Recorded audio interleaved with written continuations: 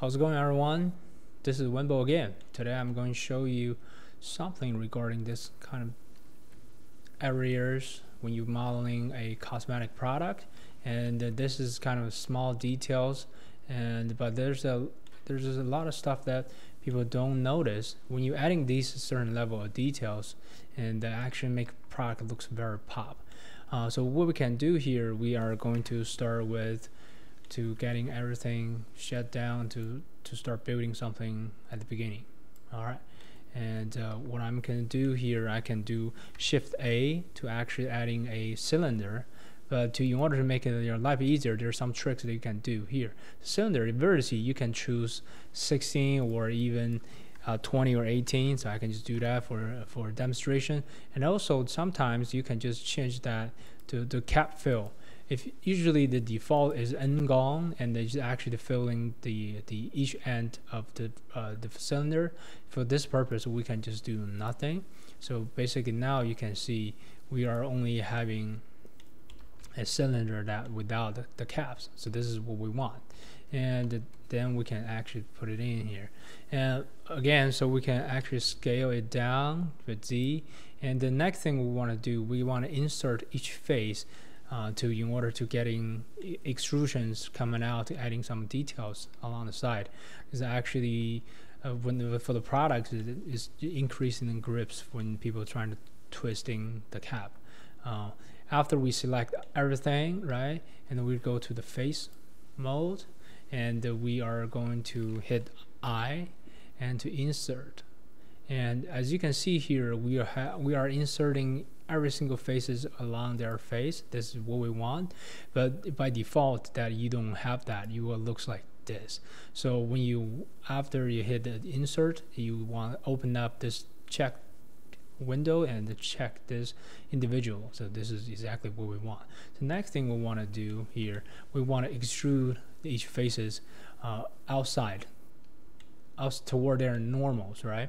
But we don't, if you really don't know the tricks how to do that, usually if you just hit E, it doesn't really help that way. So we can just go with the face, right click, go to the Extrude Along Normals.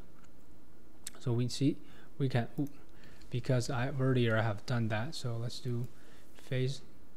Let's do face. Sorry. Let's go to face, right click face, extrude face along normal. So we can just kind of getting a little bit detail out of it. We can just do one first, and then do another one.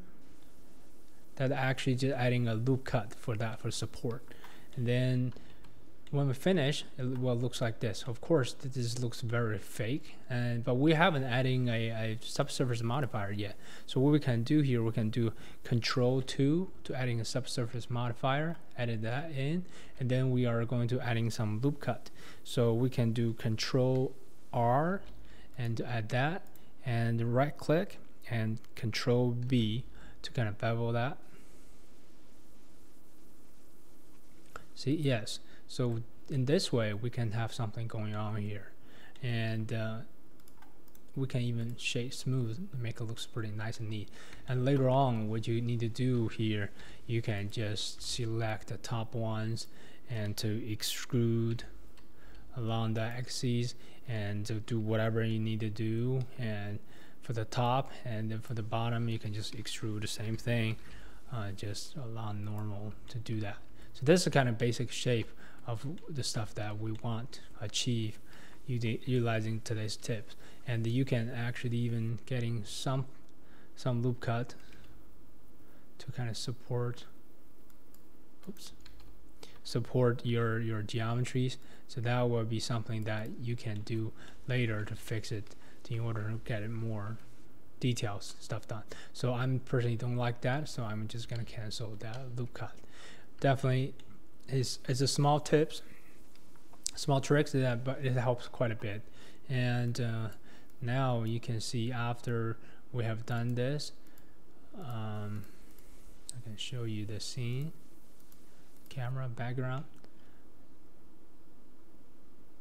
Yes, so that amount of tiny details looks very well with the actual render.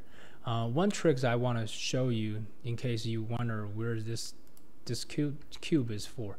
This cube is just added on later when I'm doing a claim render. So what I can do, I'm just have this cube and get a regular, just default textures. I probably pull it down a little bit, just make a gray and roughness bump up a tiny bit and less specular. What actually happening here is, if I'm going to this, what is this called, is the view layer property. I mean, just a layer of images. We go to here, override. We can pick and choose the claim, the texture.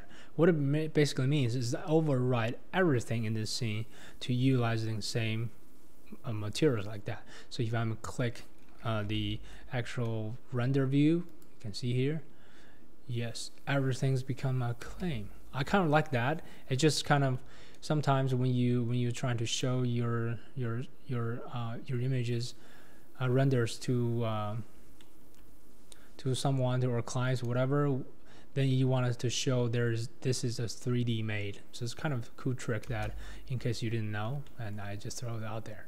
Okay, well, thank you for watching, and I think this is the end of this quick tutorial. And if you think this is very helpful, please leave a comment or hit likes. And my channel is all about photorealistic renders regarding products. If you're into this niche, please consider to subscribe my channel. It's a new channel. I definitely need a lot of support. And yeah, if you want to connect me, just follow me on Instagram. Let's chat over there. Thank you so much, and have a wonderful day. Bye.